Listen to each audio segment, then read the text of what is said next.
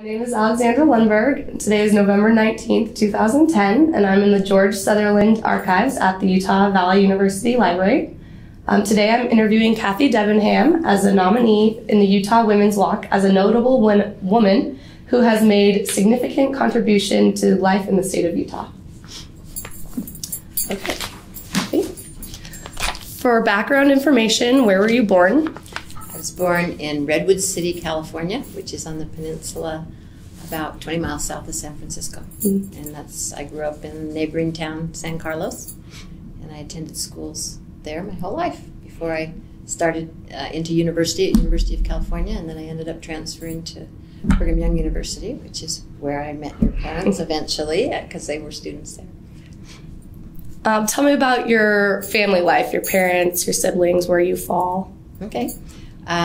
My parents, Francis Joseph Parsons Jr., and my mother, Eileen Smythe Parsons, were parents that always encouraged education. That was something very, very important in our family.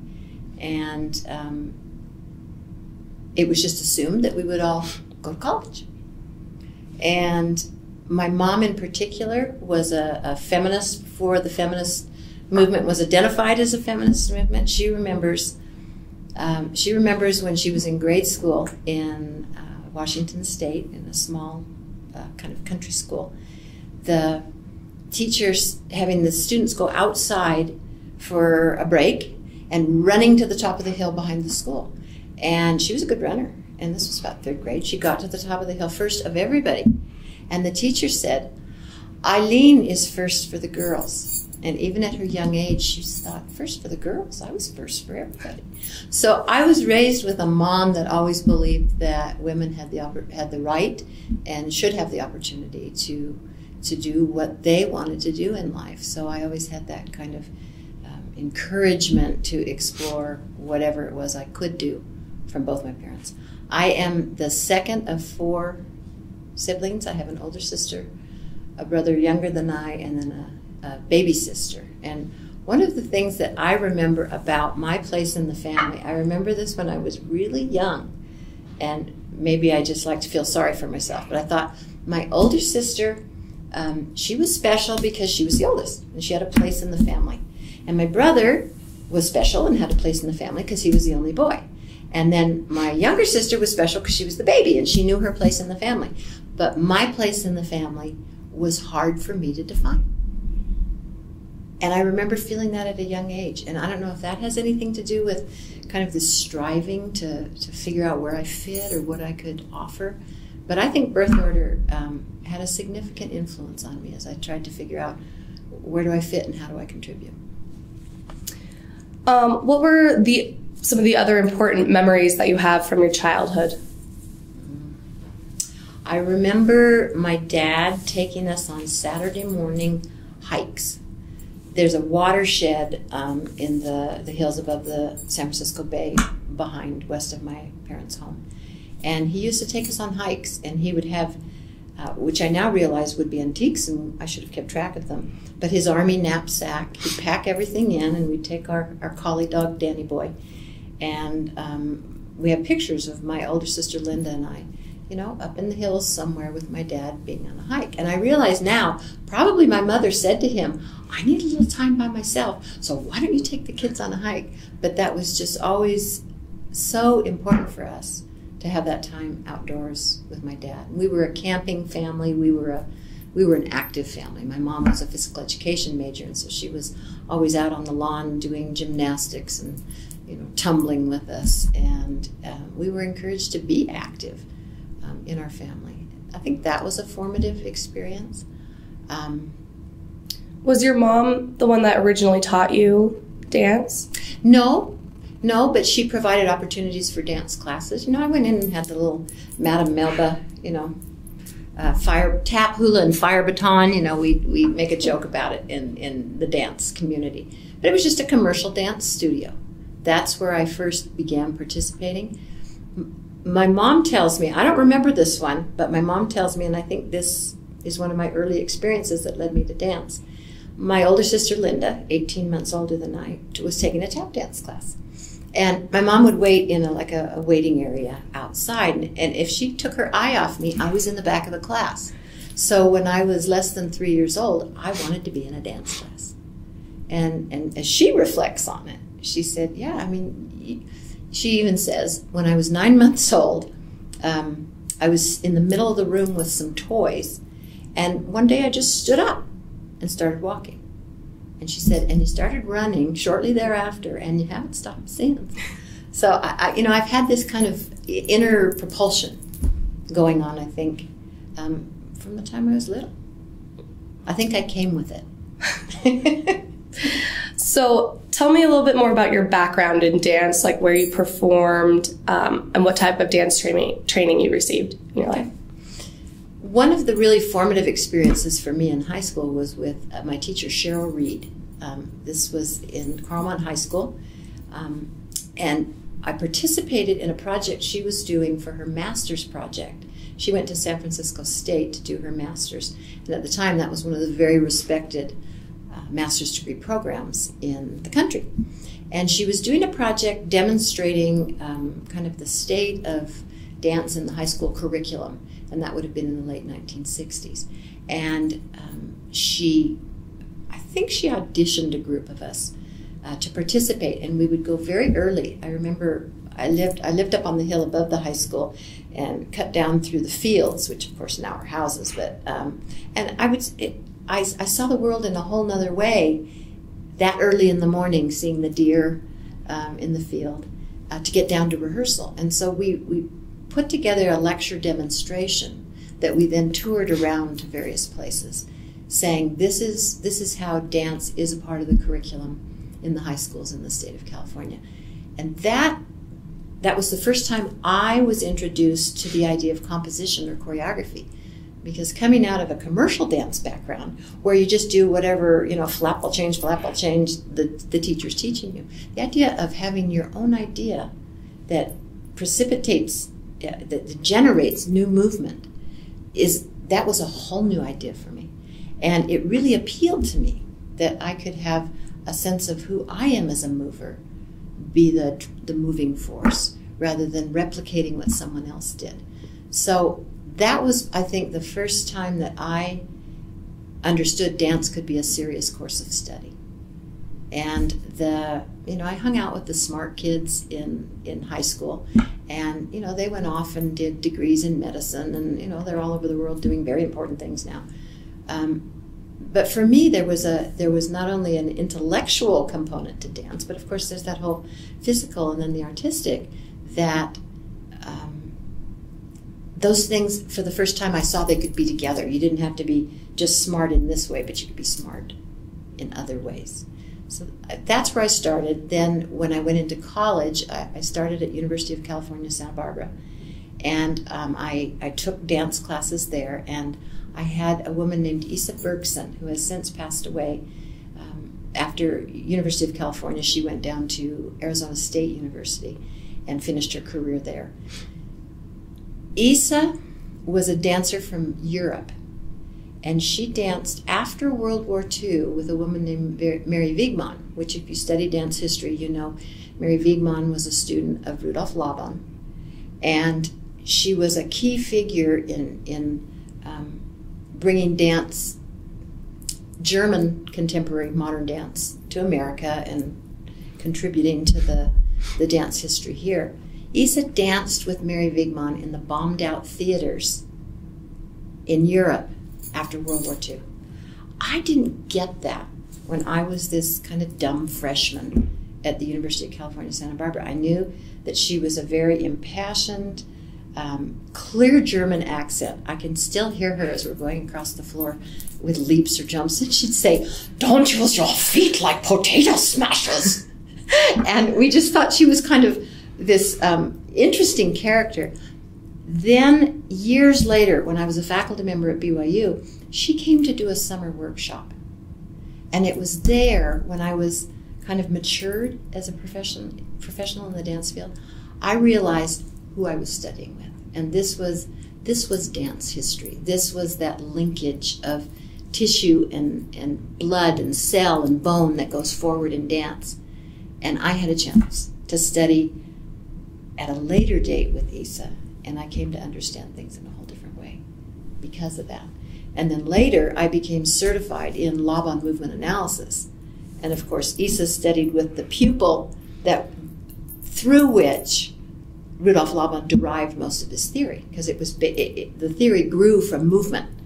And Mary Wigman would move, and he would write reams of notes in his notation, and I was that close to that, but I didn't know it. And then when I came to do the Integrated Movement Studies program at the University of Utah, it felt like another link had come together. It kind of by no intention of my own. I just happened to be in the place that allowed me to connect those pieces. So those were kind of formative things. I did my first 2 years at University of California. I transferred to UC Berkeley within the UC system, and the theater there, they had these huge Greek urns in the corners of the studio. It was a beautiful place to study dance. That was at the height of the Vietnam War protests, and the University of California campus was just a hotbed for protest, and had been when I was a student across the bay, a high school student. You know, there were protests going on in anti-war protests at University or San Francisco State University. And I remember once one of my friends, one of these smart kids that I hung out with, they got some black armbands from the students at UC Santa Barbara or UC San Francisco, and we thought, oh, we'll be cool. We'll wear them to school. We were in the principal's office like that. Where did you get those, and what are you doing with them? And of course, this is the student body president, and you know, these are the good kids, you know. But we were realizing we were in a changing society and that things weren't all right, and how do we participate in them? So I was already in that whole kind of the unrest and the discomfort that was present in society. And when I was at University of California, Berkeley, that was the semester of Kent State, which is when 5 students were shot. And we were, I remember being in a chemistry class in one of the lecture halls, the chemistry lecture halls that go down into the ground. And the tear gas would hang in the trees, and then it would drop out of the trees and seep down, and we'd have to leave the room because even though there wasn't, you know, an active tear gas grenade being thrown, it disrupted the classes. And finally, with the semester of Kent State, or the occurrence of Kent State, the whole university system was shut down for 5 days because it was just so, the students were just so upset. So at that time, well, and I should say the semester before that, I had been at UC Santa Barbara, and in the student community where I lived adjacent to it, Goleta, the students were marching and protesting, and they brought in riot police from all over Southern California, and they were in their full riot gear. So they had the gas masks that made them look like they weren't humans, and they had these, they were like dump trucks full of just full of these police officers in their riot gear. And the students lit the Bank of America branch, just, I could see it from my balcony where I lived. They lit it on fire, and a student was shot. So that's kind of, the whole world had gone crazy as far as I was concerned. And I had a sister who was going to school here at Brigham Young University, which of course supported in a patriotic way the troops in Vietnam, whether or not people disagreed with the Vietnam War. I'm sure there were, but it did not happen on this campus. And that's when I transferred here. And I finished my degree in the Brigham Young University program, which was then and still is the largest dance program in the country, most diverse because it has not only contemporary dance, but ballet and modern dance and folk dance. And that's unusual among dance programs. And I was there at a time when they were in a building process. And I learned a lot because I got in on the ground floor of the building of a dance program. And as a graduate student there, I created the Dancers Company, which was the touring group that then would go out and has toured internationally, continues to. So I had opportunities to kind of be a part of building a program, which I then saw years later, prepared me to start the program here. So I had been through that, and I thought, okay, I know how to do this. I know who to ask about this. I have contacts in the state. And that served me very well when I was hired as the first tenure track dance faculty member here at UVU to build a program. So, things don't happen by mistake, but we don't know in what sequence they're necessarily going to happen. So would you say that, how do you feel about the arts in education here? In Utah? Yes. I believe the arts are at the heart of education. I think in a metaphoric way, but also in a very real way. I think the arts help us understand about what this experience of being human is and how we can communicate and how we can identify those things that allow us as a community to come together and to celebrate and to reflect and to really consider what we value in terms of putting things out into a community to enhance the life of a community as opposed to being destructive of a life in a community. So I think they really play a key role in education, since education is about a whole person. And frequently, I think we think about educating a head. There's a child sitting in a seat, and I want to make sure their head gets information, whether it's math or reading. But in reality, you've got a whole person, and you've got this physical body that houses the mind, and there's a connection between mind, body, and I would say mind, body, and spirit, not in a religious way, but in a sense of the soul of an individual. And in order to be able to have true education that is transformative, you must address the body, the mind, and the spirit. And the arts are the best way to address that spiritual component, while at the same time they have the content base, which has the rigor of a curriculum where you understand what the principles and the theories and the processes are.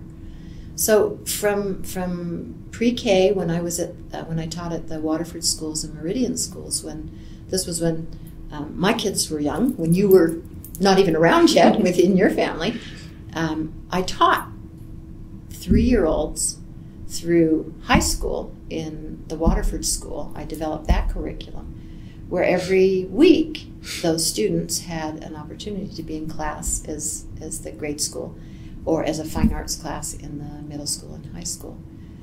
And then I would go to my classes at the university. So I'd be teaching really 3-year-olds through university. And I appreciated at that time that it's an enriching part of life at all stages of life, and that there's something very fundamentally important about it, developmentally, and to help with the breadth of your life as well as the depth of your life. So to me, you can't have an educated person without having the arts be a serious component of that. Yeah, I agree. So do you feel like you have a specific life's mission, or are you finding out as you go? I came across a quote from Helen Keller a few years ago, and I'll see if I can remember what it is. Life is a daring adventure, or it's nothing. To keep our faces towards change and behave like free spirits in the presence of fate is strength undefeatable. And I had that on the back of my front door for probably about 3 years. And every day, coming and going, I would see that, and I would be reminded that your life can be purposeful even with unexpected occurrences in your life. So, yes, I believe I have a mission. I have a purpose. And I think if I was to look at it from the 30,000-foot level, my purpose is to somehow contribute positively to the world, to my community, to my family, to my friends, to my students, in the time that I'm on this earth. That's my overall mission. But it can happen through education. It can happen through community work. I just came back from an Orem Arts Council meeting. I was asked to be a founding member of the Orem Arts Council. And I have just loved learning what's it like to be civically engaged. Because, I knew there was a city council, and I knew there were commissions and all this. But I didn't know what it was like to be an advising body to the mayor and the city council. And last week we had an item on the agenda. It was supposed to be on for 8:30. I showed up about 8:15. Our agenda item did not get on until 11:30. It was midnight by the time we got out of there because there was a very hot issue on prior to when we were there that blew up in a way that the council didn't expect. And I thought, this is what it means to be civically engaged. Spending 4 hours over at the Orem Library waiting for your turn to talk to the city council about the proposal for a bandstand in the park. So I think our purpose is to contribute from whatever well that we have within us to provide opportunities for others to grow, to change, to experience joy.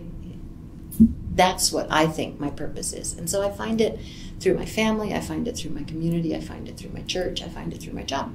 And I've learned I used to separate those, but I'm finding more and more, particularly since being in an administrative capacity, because I didn't set out to be an administrator. I told you walking over here, I didn't say, oh yeah, I'm going to be a vice president one of these days.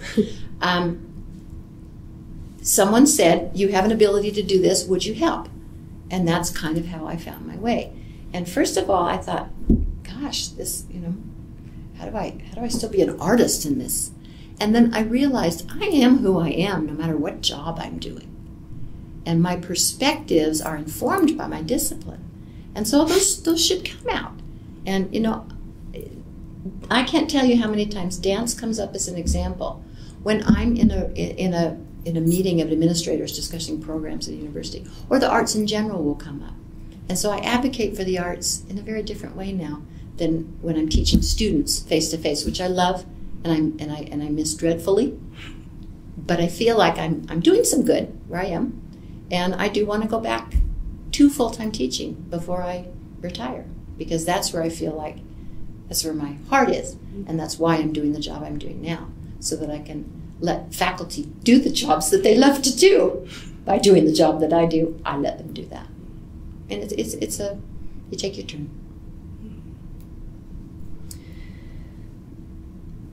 Are there any words of wisdom or maxims that you've lived your life by? I know you said the Helen Keller quote. My grandmother, my dad's mom, she was a very important influence in my life. I think both my grandmothers were. She did not have the benefit of a college education, but she wanted to make sure that all of her grandchildren did. And she always encouraged us, wrote letters to us. She didn't have means to be able to, support us. But she would always encourage us, and she used to say, this makes me teary when I remember, she used to say, Kathleen, hitch your wagon to a star. And I thought, what a great thing to tell your grandkids, hitch your wagon to a star. And of course that comes out of a very different context in which she lived her life. But I think it was evidence of the kinds of encouragement that she provided to all of us. And so I've thought about that a lot. My mother used to say to us, don't be a sheep. Thank you. Which meant think for yourself. Don't follow what the crowd is doing. Think for yourself.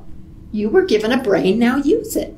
So that one I hear a lot in my head. There's another one about do all the good you can in all the ways you can, to all the people you can, with every opportunity you can. And I have that on my computer at work because I think that's ultimately what you're supposed to be doing. You're supposed to be making a contribution. And if you have a gift to do that in some way, shape, or form, you better figure out how to do it. Okay, two more questions. Okay, I won't cry anymore, I promise. What advice do you have for younger women in your field? And then we'll continue with what would you ultimately like to be remembered for? Oh, for younger women. In my field specifically? Mm.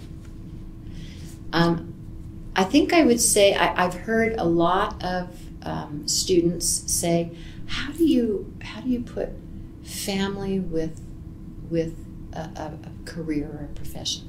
That my own daughters, Marnie just finished her MFA in modern dance at the University of Utah, wrote a beautiful thesis. And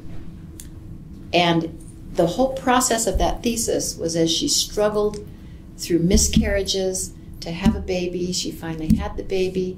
The topic of this thesis is the pregnant body in Western concert dance and why it is considered a disruptive body.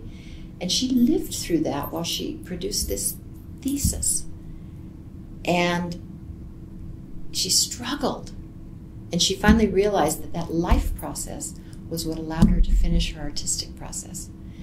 And I think if women who want to have a career in the dance field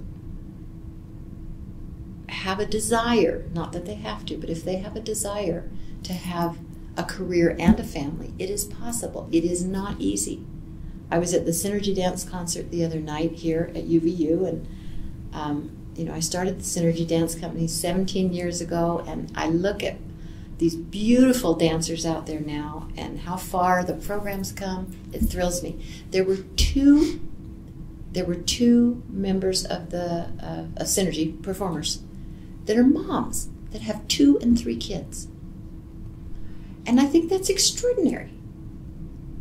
It is possible. It's not easy. You have to have a support system. You have to figure out what you're going to let go.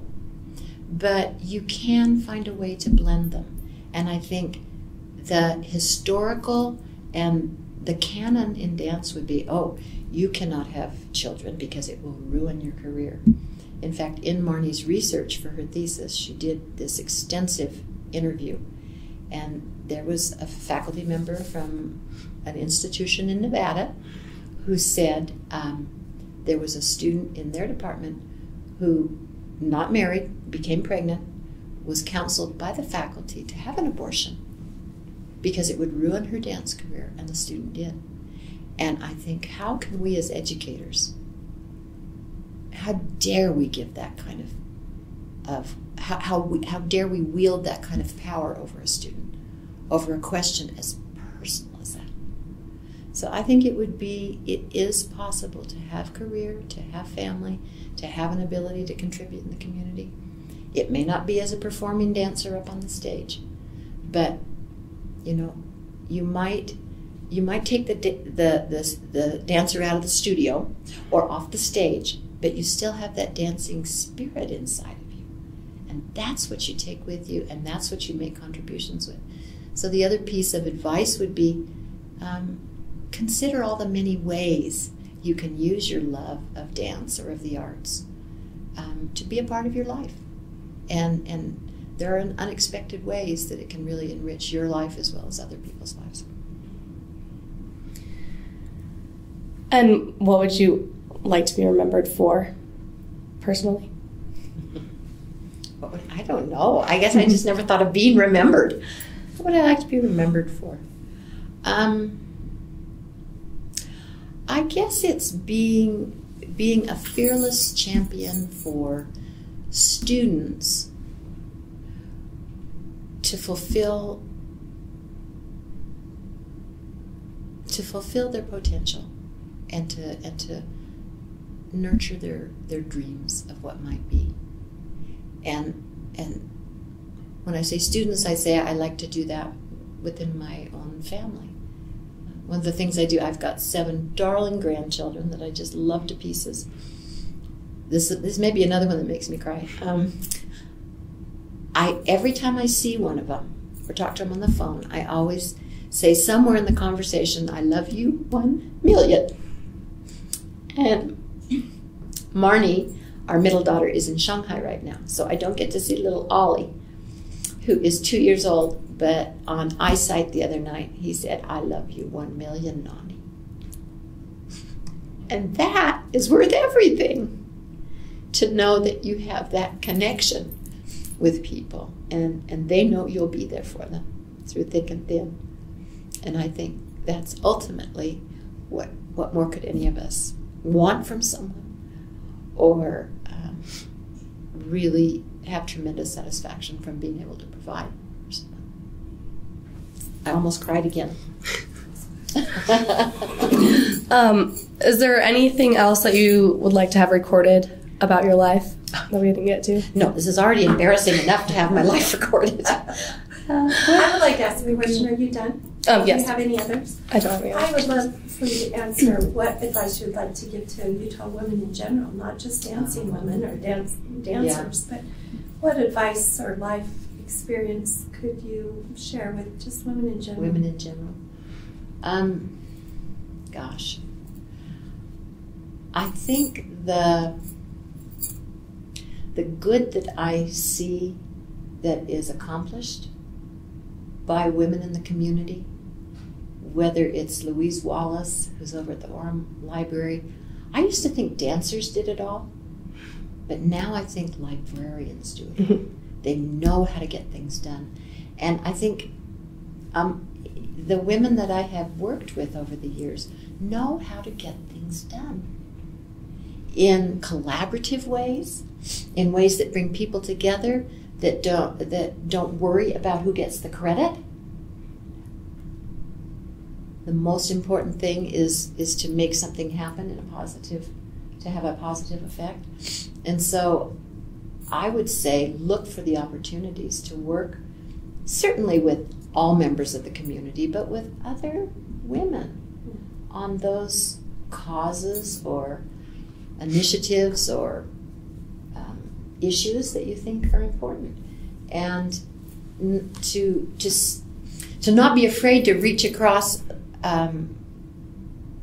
If there's someone that's really good in politics, to not be afraid to work with a person who's in dance, and vice versa, so that you, in the same way that I value interdisciplinary work, which is one of the things I've loved about being at UVU, is I've been able to work across discipline boundaries to enrich my understanding of my own discipline as well as introduce other people to my discipline. I think that can happen in the community, so that you cross-fertilize and you have those perspectives that inform each other. And I think working to encourage young women. We have a terrible problem in Utah of young women not going to college and not completing college. Once we get them in college, they complete at a higher rate than the males. But we have the inverse relationship right now. We've got about 46% female, and maybe it's even less than that, 43, 57. It's inverse the national average. And so there's a missing piece.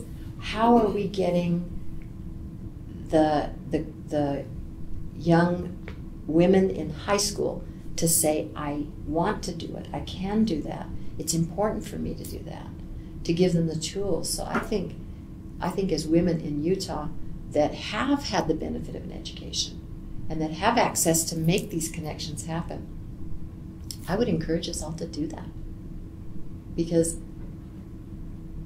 we really do significantly change the profile of a culture or a society by the education that the parents themselves have achieved. And so if we begin to have generations of children being raised by mothers that have not had the opportunity or taken the opportunity for higher education, I think our society is poorer for it.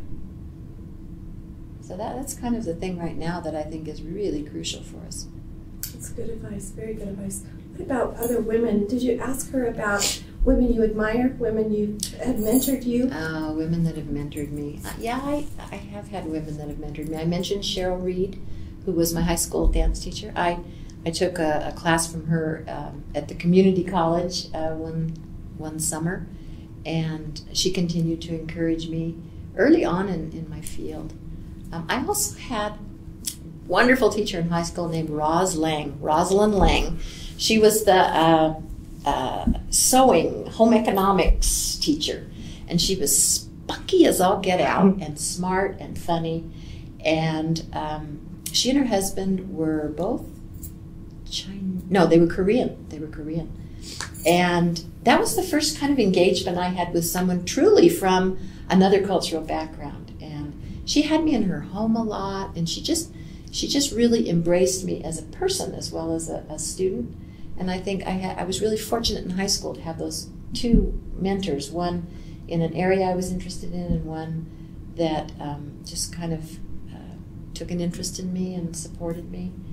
And I mean, I think she was the one. I got this Bank of America Achievement Award when I was in high school, and she was the one that recommended me for it. At the time, I didn't realize what a significant impact that would have had, but it really did. And so I think teachers don't realize the power that they have to influence lives. Or maybe their students don't understand the influence that they're benefiting from when they're benefiting from it. And then years down the road, you haven't had a chance to say it. Mm-hmm. So they were my two grandmothers. My other grandmother, I told you about my dad's mom, my mom's mom. We have a lineage of educators. She was a teacher in a one-room schoolhouse in Camas, Washington State, and she would get up at about 4 o'clock to get through the snow to the schoolhouse to start the fire so it was warm when the kids were there. That was her background. She actually was the youngest of all of her siblings, and when she was, I think, 4, she trotted off after her older siblings, and it was a long way to walk to the school that was eventually the school that she taught in.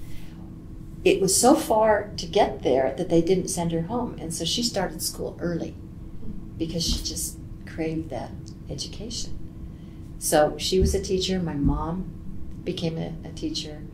My older sister, although she's never taught, she's certified. I'm a teacher, and I have 2 nieces that are teachers now. So that grandmother who, when I knew her, she was way past her teaching years. But she was a very thoughtful woman that obviously had a vision of education and why it was important to be a part of your life. I also remember she grew these dahlias that were about this big outside her. She was a gardener. And in my next life, I would want to be a gardener. That's what I'd like to be remembered for, a master gardener. I'm not there yet. But and then I'm trying to think of any other women. I have been fortunate, Reba Keel, who is a faculty member here. I had Reba in a class at BYU, now this is years ago, in a tests and measurements for my certification class. And I remember at the time, I didn't really know her. She taught in a whole different department than the dance department. But in the education class, I had a chance. I thought, boy, she's smart. And then years later, she came here. And she teaches here now in the community health department. And I had a chance. It's kind of like that Isa Bergson thing. I came around again. And her perspective after having been a faculty member and a regent and a dean, it was just really important to have that piece. Janice Geeky, who was just retired as a marketing professor here, has been a dear friend and mentor in many ways. We were associate deans together, and she's had other set of experiences that I have, and I've really learned from them. So thank you. Those are things I'd like to hear about that. Thank you for your time. You're welcome.